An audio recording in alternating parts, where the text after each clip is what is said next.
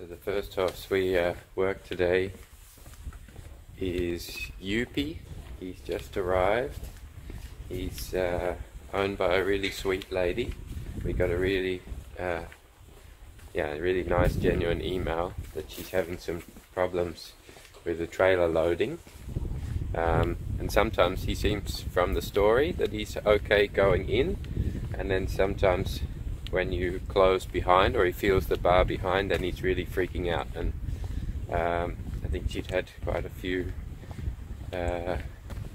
traumatic experiences, so he's here now for a little while to learn that process.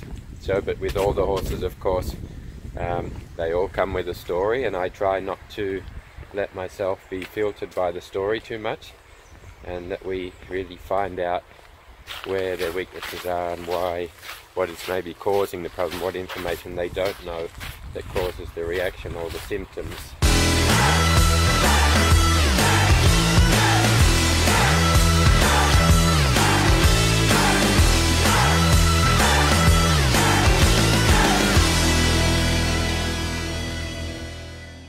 So as I said, we take now Yuppie through the groundwork and feel how he is in the body, what he's good at, what he's not good at, what he understands and what he doesn't understand, and that he starts to explain his story to us a little bit through the groundwork. So thinking about trying to give him all the information before the exam. If the exam is being able to go into the trailer and be relaxed and have an understanding about how to load and how to be comfortable and stable in the trailer, and he has to learn the meaning of a destination, what it is to travel, what that meaning is.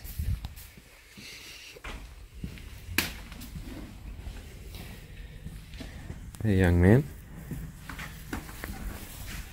So a really sweet face. And let's see how he gets on. So the process is that he understands through using the tools. It's not about him getting used to a flag, because that's not going to help him in the trailer or in the other things in the riding that he may get scared of or he might freak out to.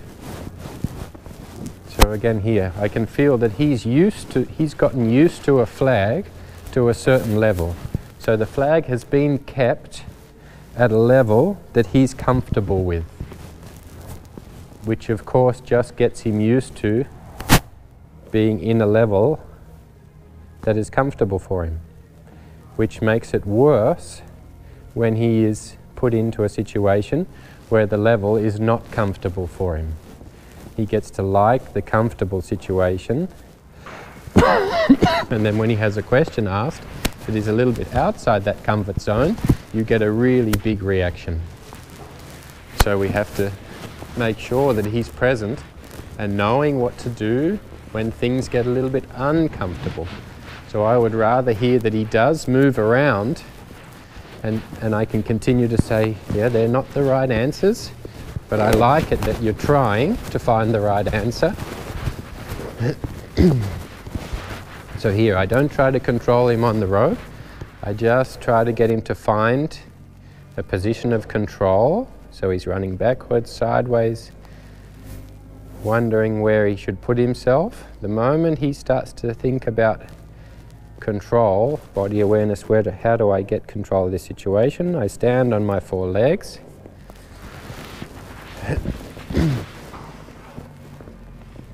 And he finds the position of control.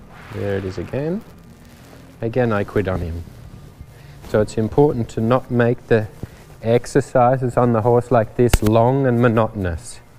It's not to get used to the situation and get into a space of being comfortable with the exercise, but it's about him learning really how to give positive answers in which he is empowered by, because he feels in a moment where there's a difficult question, oh, I have the answer. And not that he resorts to freaking out because he knows he doesn't have the answer.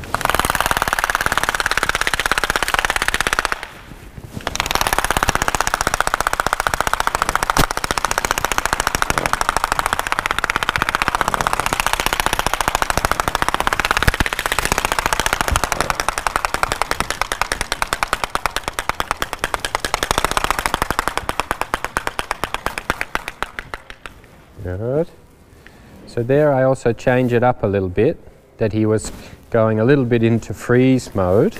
And what I want to make sure is that if your horse is going a little bit into freeze mode, what happens then, you get a build-up of tension in the freeze mode, and then the horse takes one step, and that build-up of tension comes out in an explosion. So I want to make sure when he's in the moment or pressure of noise, that while moving, he's in control of his movement. So he's still following my rein aid, he's still following the direction of my leg aid. Then there is a noise, and he feels through his body that he's still in control. Good boy. So here again, I didn't ask to move, so we get the standing still. So from our first piece of work, telling him to find control through following the leg aid and not running away from the leg aid, then we can start to move him. Good, and then the noise starts. Then we get some tension.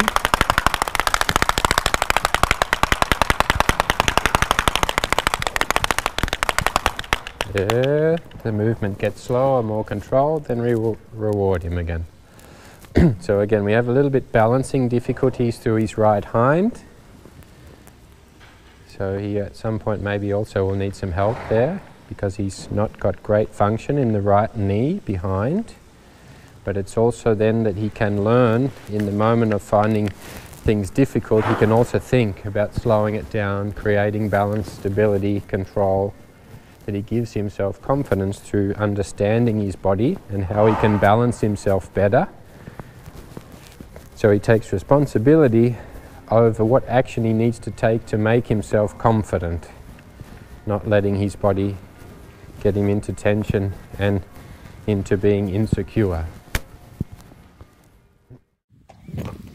So also on the free days, next to the normal groundwork and tools and developing them in hand, we also do a little bit free work.